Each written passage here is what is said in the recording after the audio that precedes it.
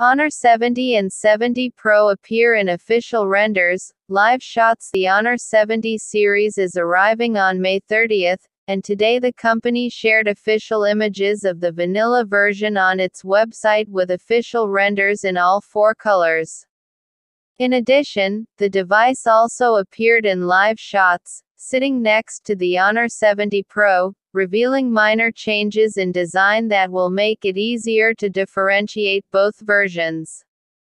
The Honor 70 and Honor 70 Pro will have a triple camera setup.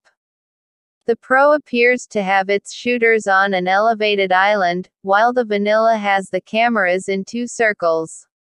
Also, the more premium phone will be slightly bigger, which has been the case with the previous 2 generations of number series.